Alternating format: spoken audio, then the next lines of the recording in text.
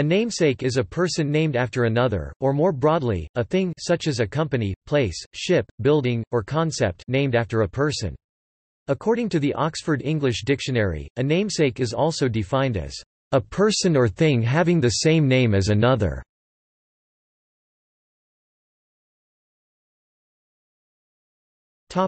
History.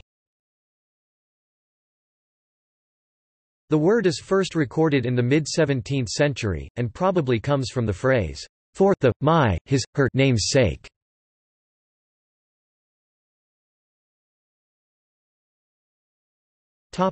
Usage. In general, the second recipient of a name, named for the first, is said to be the namesake of the first.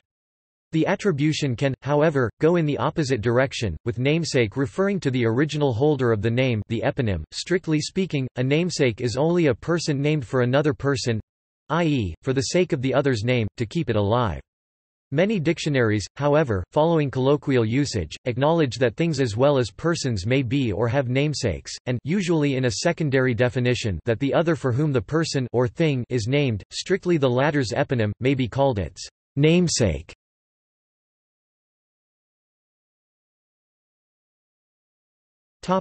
Family. Naming a child after a relative, friend, or well-known person is a common practice in the English-speaking world. When a son is named for his father, it is customary, primarily in the United States, to add Jr. 3 or another name suffix to the name of the son, and sometimes Sr.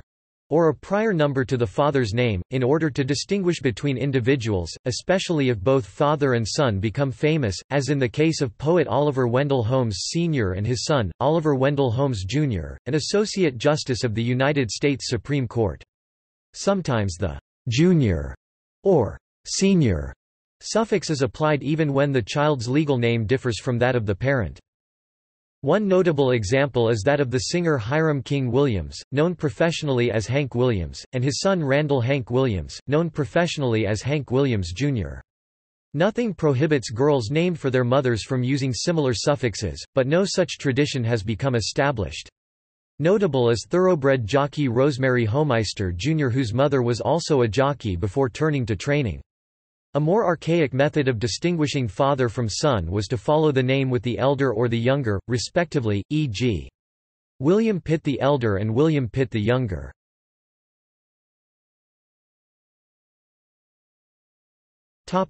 Culture.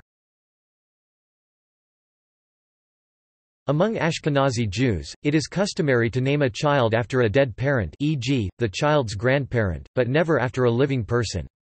Sephardic Jews traditionally are encouraged to name their children after relatives, living or dead.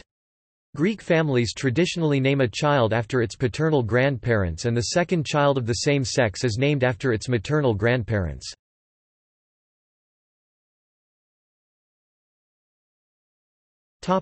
Concepts. Buildings, such as the Trump Tower, and companies, like the Ford Motor Company, are often named for their founders or owners. Biologic species and celestial bodies are frequently named for their discoverers. Alternatively, their discoverers may name them in honor of others. Occasionally, material goods, such as toys or garments, may be named for persons closely associated with them in the public mind. The teddy bear, for example, was named for President Theodore Teddy Roosevelt, because of a popular story in which the then president objected to cruel treatment of a bear by hunters. The fedora hat may be considered the namesake of a fictional character, Princess Fedora Romanov, from an 1887 play, Fedora, by Victorian Sardou. In her famous portrayal of that character, Sarah Bernhardt wore a soft felt hat with a center crease, which became known popularly as a fedora.